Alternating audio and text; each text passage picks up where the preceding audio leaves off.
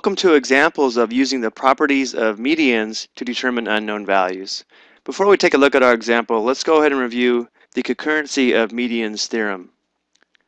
This theorem tells us that the medians intersect in a point that is 2/3 the distance from the vertices to the midpoint of the opposite sides. And this point of concurrency is called the centroid.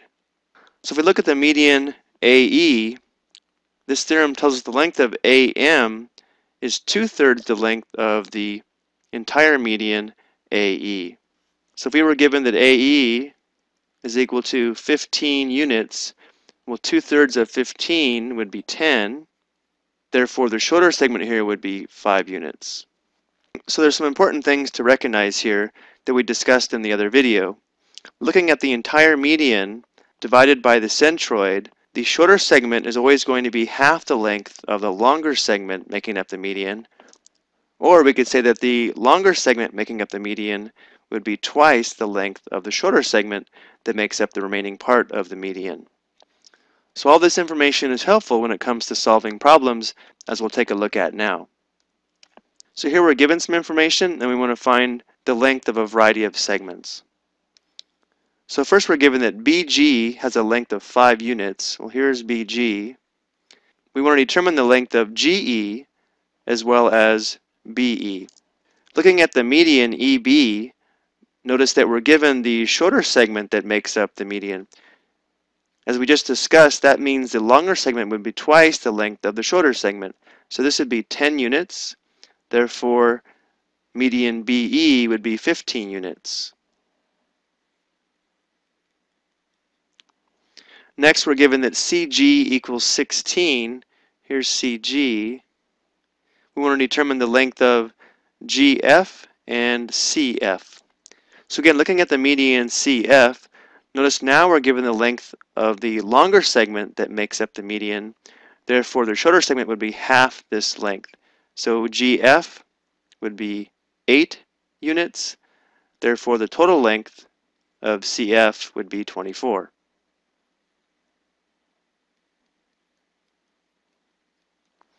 Next, we're given that AD equals 30. Well, AD is the length of this entire median. So if that's equal to 30, we want to determine the length of AG and GD. Again, that means the length of this longer segment would be 2/3 the total length. Well, 2/3 of 30 would be 20. And if the total length is 30 and this is 20, of course, this would be 10.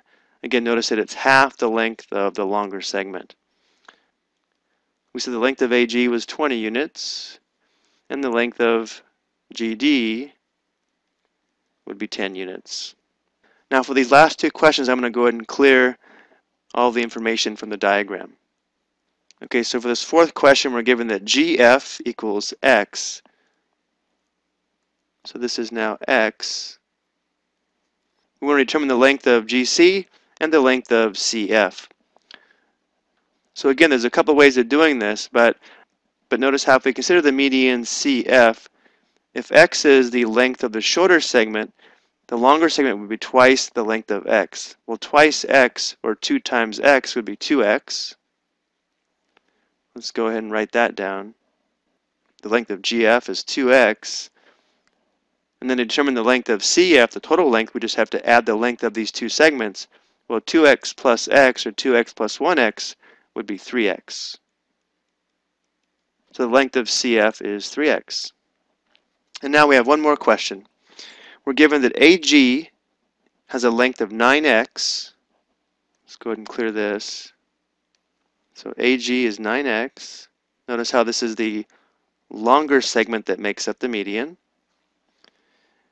And we're also given that GD equals 5X minus 1. Well, here's GD. We want to determine X and then find the length of AD. Remember we said before that the length of the shorter segment here is half the length of the longer segment here that makes up the entire median. So if we take 5X minus 1 and multiply it by 2, it should be equal to 9X. Let's go ahead and do that. So 2 times 5X minus 1 must equal 9X. And again, just to make sure we understand why that's true, remember from the previous screen, remember If this was the median, the shorter segment here would be half the length of the longer segment that makes up the median. So 2 times 5 would equal 10. And that's the reasoning that we use to set up this equation. 2 times the shorter length would equal the longer length. Let's go ahead and solve for x now. We'll have 10x minus 2 when we distribute equals 9x. We go ahead and subtract 9x on both sides. This would be x, or 1x, minus 2 equals, this would be 0. Add 2 to both sides, we have x equals 2. So if x equals 2, let's determine the length of each of these segments, and then determine the length of AD. Well, if x is 2, 9 times x would be 9 times 2, that would be 18 units here. And here we'd have 5 times 2, that's 10, minus 1, that would be 9. Again, notice how the length of the shorter segment here is half the length of the longer segment. That means the length of AD would be 18 plus 9, which should be 27 units. I hope you found these examples helpful.